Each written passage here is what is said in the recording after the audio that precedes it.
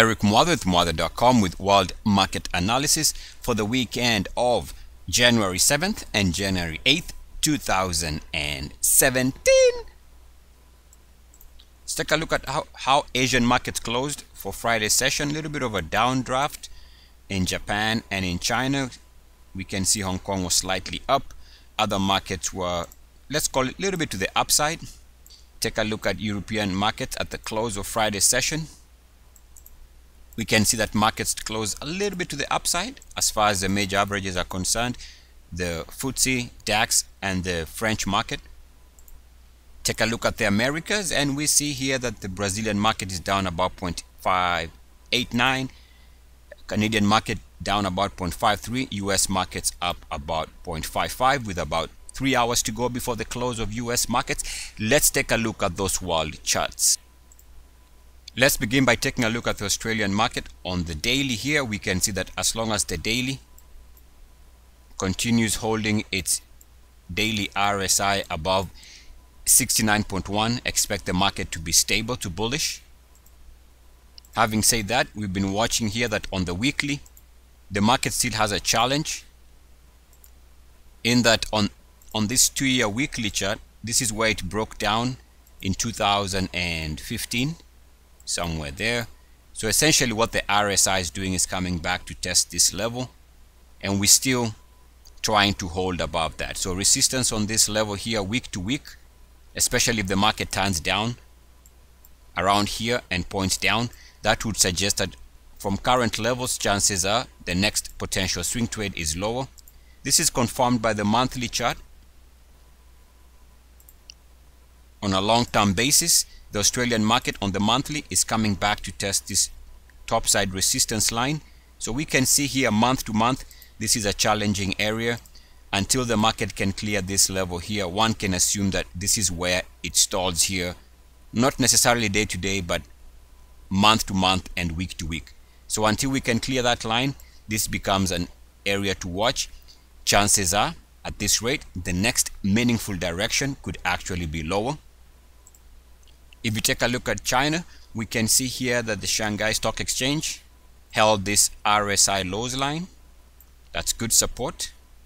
As long as it is bouncing on this line, it should be stabilizing after a pullback over the last 2 months or so. We take a look at the daily, and we're going to see this across many markets. The daily chart is now back to resistance, in that the market is coming back now to test the recent break.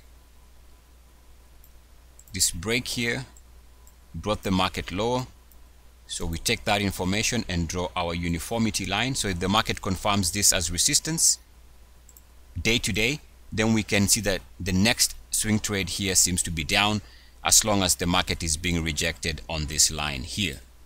So the pullback should be constructive if we get one because of the weekly chart, and again that weekly chart shows very good support now that the market has come back to test this RSI lows line. This line held. As long as this market is holding this RSI line on the weekly, market should be stable. If you take a look at the Hong Kong market, we can see similar type analysis to that of the Chinese market, and it is this RSI support line which came in play over the last 2-3 weeks. That was good enough to stop the recent pullback. The key is whether it can move its RSI and hold it back above RSI 50. If it can hold the RSI back above 50, that should be a stable market to bullish.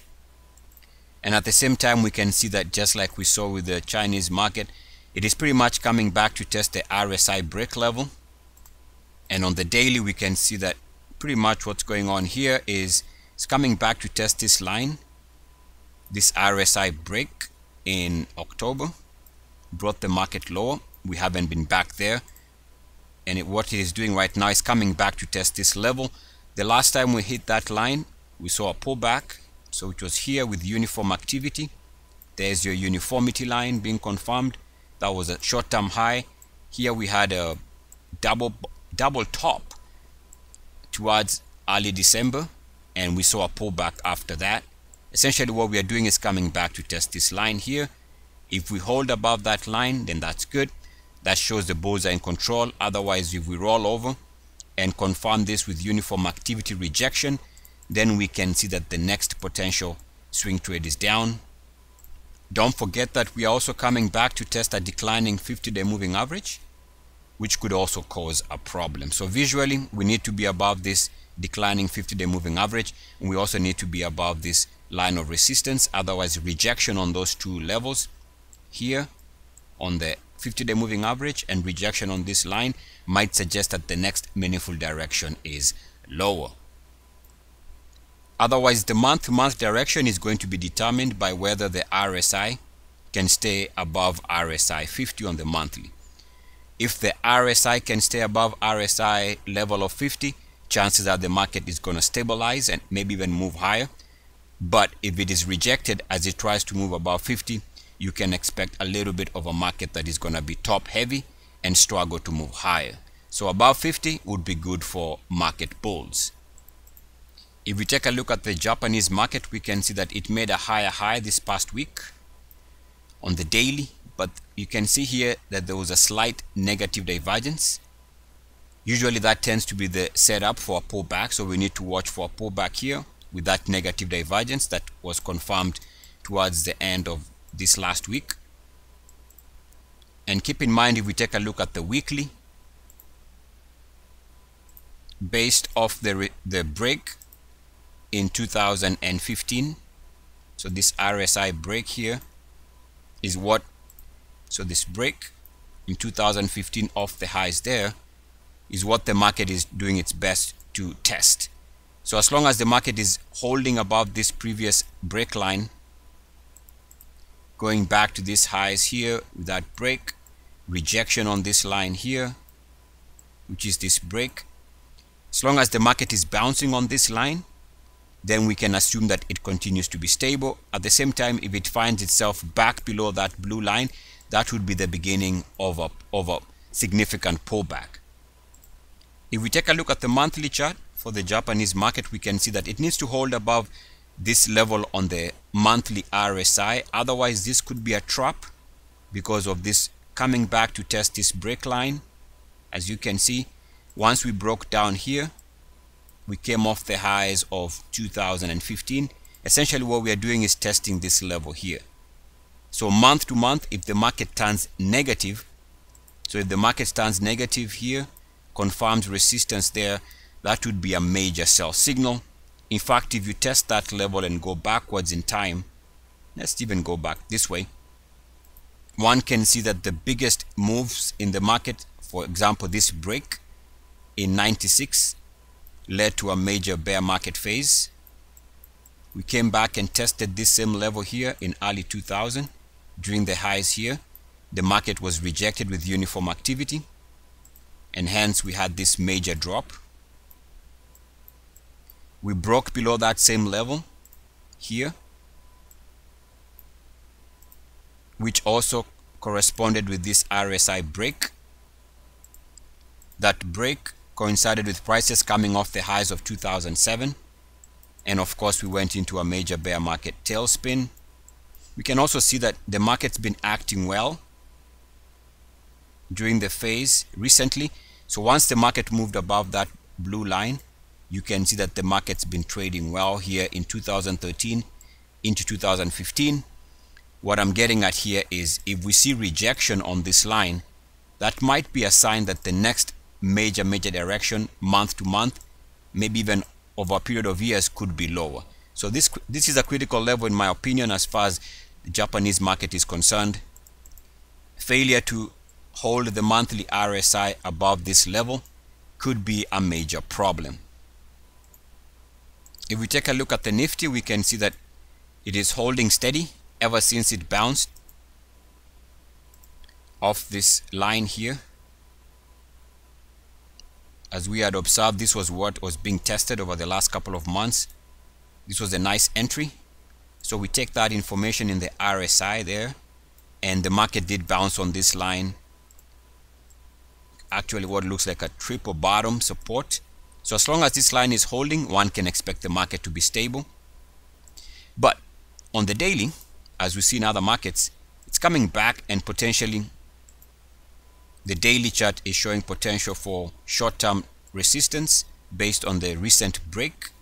That break in the RSI there was good enough to bring the market off the highs. Of course, we haven't been back to those levels, so the sentiment is being tested, and you can see as of the close of Friday, looks like it is already showing that this is where it is stalling. So as long as this line is showing rejection, one can reasonably expect that the next meaningful direction could be for a pullback, unless the market can clear this well-defined line of resistance right here. The key to the Nifty's direction month to month is how it responds to this RSI level here. If it can continue holding above RSI 50 on the monthly, that's generally good. Otherwise, if it slips and moves below RSI 50 on the monthly, that would suggest a major break, and we can expect a significant pullback. So right now it's above 50. Net the market should be stable. We take a look at the South African market, and just like we saw with other daily charts, seems like it is also coming back to test a recent break off the highs. This was the break right here in August off the highs there, and so we draw a line from there, and we can see that this has been resistance during the highs of September right there, and now we are coming back to test this same line. Failure to move above this RSI level might suggest that the next meaningful swing trade is lower.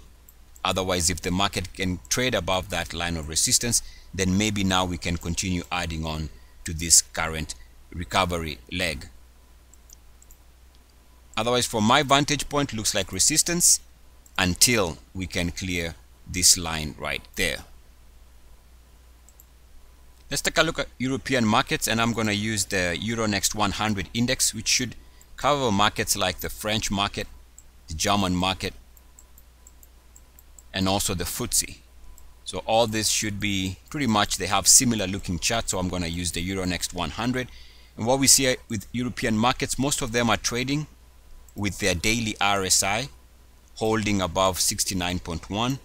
So one should not expect a major pullback as long as the daily RSI is above 69.1.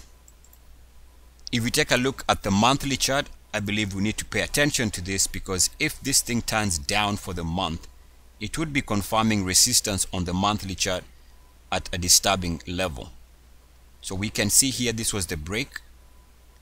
We can do this trend line break sometime in 2015, brought European markets off the highs there, and if we draw a line from that break level, you can see that this is an area to watch. The last time we hit that level and stalled was here in late 2015 for the highs there, before we got this pullback. Now we are trying to work our way back in price. RSI is pretty much coming back to test the same line here. So if this becomes failure point, that might be a sign visually that the next major direction is lower. In fact, if we go back and test that level on the RSI, we come and hit this break line. That break was also what brought the market off the highs of 2007 before we went into this crash type bear market phase. So this is a critical level. Failure to move above that line right here could cause a major reason for markets to pull back, and pull back significantly. Pretty much the way to tell whether this is becoming resistance is how the monthly chart is responding. As long as the month is positive, the bulls are in control. But if it turns down and becomes negative for the month, that would be confirming this line of resistance, and that's the last thing the bulls want to see, because this has been a problem going back many years. Let's take a look at the Canadian market. And here we can see that on the monthly chart, the Canadian market is doing its best to break out above the all-time monthly closing high. So let's take a look at that. That level to watch there is at 15,625.73. So as long as it is failing to move above this previous, I guess the current all-time monthly closing high, failure to break out does suggest that this market might run out of momentum. In fact, we can also see this on the weekly, which as of right now is doing its best to break out above the all-time weekly closing high It so happened that it's the same price level of 15,625.73, so which is this weekly closing high right there. The high for the week is above that, just a tad bit, actually not quite there. So right now we can see this is early signs of a failed breakout. That might be a problem for the Canadian market. And also we can see that if it stalls around here with its RSI week to week, this would be confirmation of this resistance line, which would be topside resistance line. If the market stalls around here, that's not a good sign. What the bulls would like to see is the weekly RSI move above 69.1. Otherwise, rejection while trying to move above this level tends to be a bearish sign. We can also see that on the daily. The daily here is not as what you'd like to see. Reason being that we've made an improvement in day-to-day prices, but we are seeing the first sign of a negative divergence.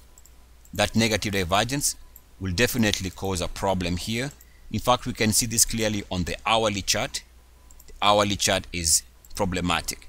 We had this improvement in hour-to-hour price closing highs, but we can see here clearly we made a lower high on the RSI. That negative divergence for the Canadian market sets the stage, in my opinion, for a pullback. And let's conclude this video by taking a look at the Brazilian market daily. Keep in mind it's down on Friday. And we can see here it makes sense that it is stalling around current levels, because pretty much what it was doing was coming back to test the break. This break was what brought the market off the highs of early November, so off the highs there, and pretty much was coming to test that level. Right now the market seems to be respecting that level and pulling back. So let's draw that again there. Already the market is showing resistance, so one can expect today that the Brazilian market is due for continued pullback unless it moves above this line. So another way of putting this is market bulls need to clear this resistance line, otherwise we might continue seeing a continued pullback. Month to month, the key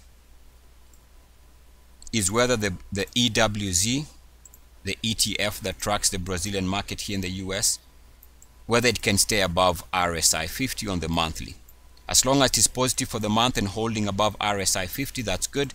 Otherwise, if it cracks and moves below RSI 50, anything below RSI 50 would be bearish. So for now, we can conclude that it is stable because it is holding above RSI 50 with a chance of continued pullback because of this RSI daily chart showing resistance in the here and now.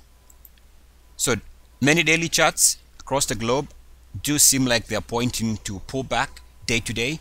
Otherwise, the major direction in these markets are going to be controlled by the monthly charts. If we turn down for the month at some point, be aware that might be a major sell signal worldwide.